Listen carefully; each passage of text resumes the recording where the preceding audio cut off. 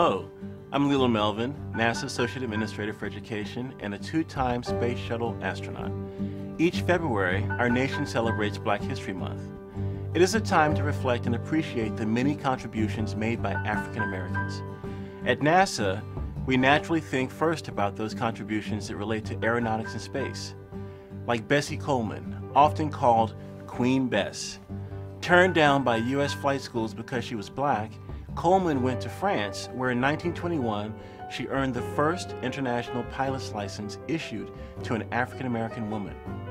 Or the trailblazing achievements of the Tuskegee Airmen, or better known as the Red Tails. They were the first African-American military aviators in the United States Armed Forces. They served during World War II, a time when racial segregation was still very prevalent. Or Guy Bluford, who in 1983 became the first African-American to fly in space. He went on to fly 3 subsequent space shuttle missions before retiring in 1993. On STS-47, Dr. Mae Jemison became the first black female astronaut to fly in space. Now, I was even fortunate enough to be a first.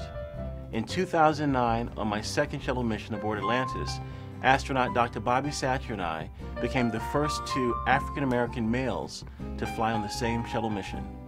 All of these accomplishments instill a strong sense of pride in how far African Americans have come and what many have had to overcome.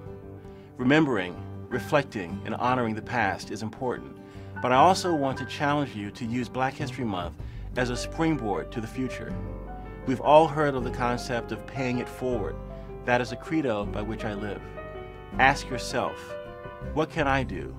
What can I do to help build on this incredible legacy we celebrate?